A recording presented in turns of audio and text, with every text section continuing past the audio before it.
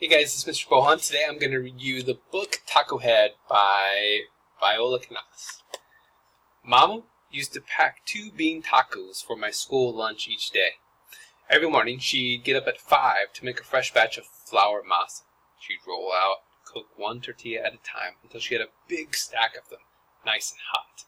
Then she'd fill each with beans that she'd fried in bacon grease and flavored with chopped onion in a huge cast iron skillet.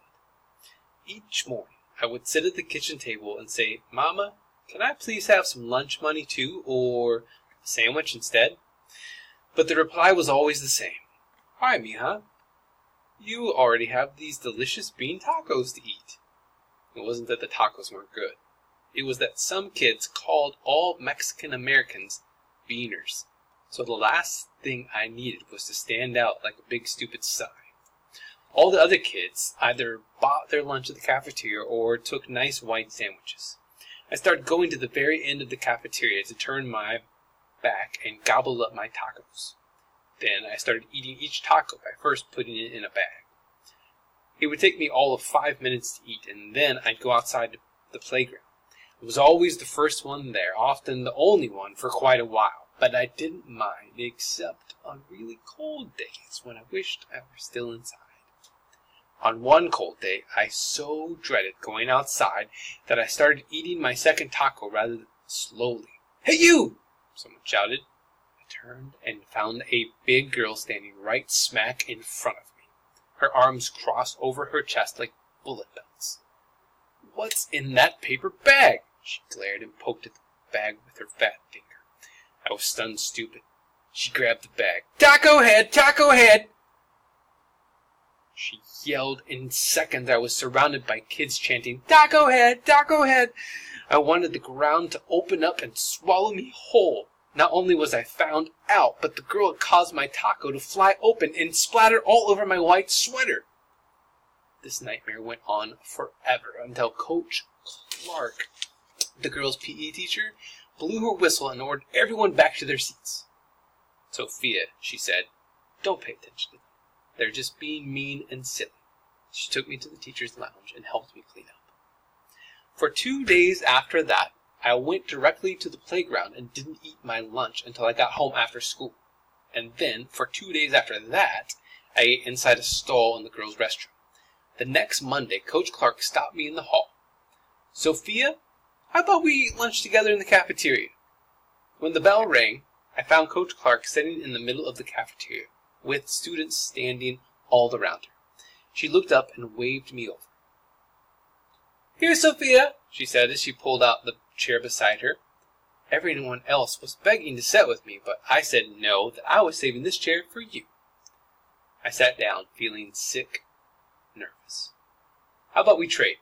Coach said. She opened her lunch bag and pulled out a half sandwich wrapped in plastic. "I'll trade this one for your tacos." All the kids were staring at us.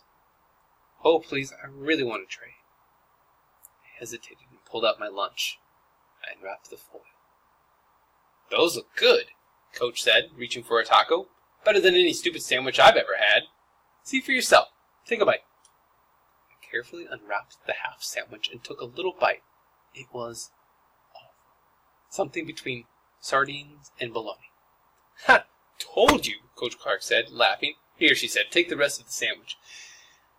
Taking the rest of the sandwich, "You don't have to eat it. Have your taco instead." As I ate one and Coach Clark ate the other, she kept making all these loud sounds. I knew everyone in the cafeteria could hear. And the next day we ate lunch together in the middle of the cafeteria. We traded. Again, her half sandwich was truly awful. Do all sandwiches taste like something between sardines and bologna? I wondered. But this time, as she ate one taco and I ate the other, she told me stories about herself, about how she became a coach because she'd fallen in love with sports at school, how she loved playing soccer most but had also been good at playing field hockey and softball. We laughed when she described the funny skirt she had worn playing field hockey. I told her I liked to play soccer too with my father and cousins in the street. Then I remembered Clara and her stories. So I told Coach Clark about Clara and how she told me that I had inherited My great-great-grandmother's gift for kicking like a mule. I hesitated and said, I wish I kicked that girl who made fun of me. Sophia, learn to kick with your head instead. Like in soccer? No, like with your brain. And you know how you can really kick that girl, and really hard? How? By kicking her butt at school. By beating her in English, math, everything, even sports. Coach Clark and I had lunch together the rest of that week. She asked me for the recipe for the tacos. I had asked both Papa and Mama for this, since Papa cleaned and cooked the beans before Mama fried them.